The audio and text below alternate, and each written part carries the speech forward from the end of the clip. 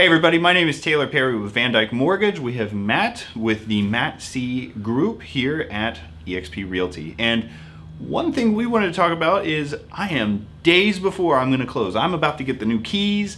I'm going to sign all the paperwork. I'm about to be a homeowner. Yeah. And what's one thing I really need to be careful of right before this happens? Gosh, don't forget about the utilities. So here in Ohio, most utilities transfer with the seller. So for example, if the seller is 2 months past due on their gas bill, that bill follows the seller wherever their next house may be or next apartment.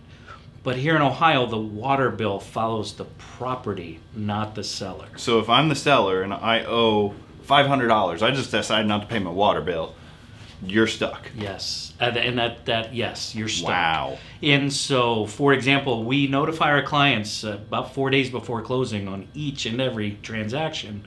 Don't forget the utilities. Oh my Call gosh, ahead. yeah. You know that we're supposed to close on Wednesday. Call them on the Friday before Monday, and just schedule to have those utilities transferred. Yeah. One, we don't want your first night in your new house to be by candlelight, right? So you want to make sure you get that transferred over. But the water bill, if there's a past due water bill, you're going to find out when you attempt to transfer that utility over into your name.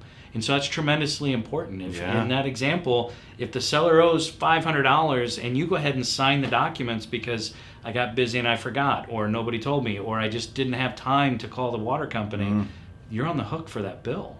The recourse is you could go to small claims court to go back against the seller, but now it's the time and frustration for a couple $100. Oh my gosh. That could be a real smack in the face. So yeah, don't let your excitement let you forget this one. This could be a huge, huge issue. So thank you guys for watching. Please like and subscribe if you found this helpful, and we will see you next time.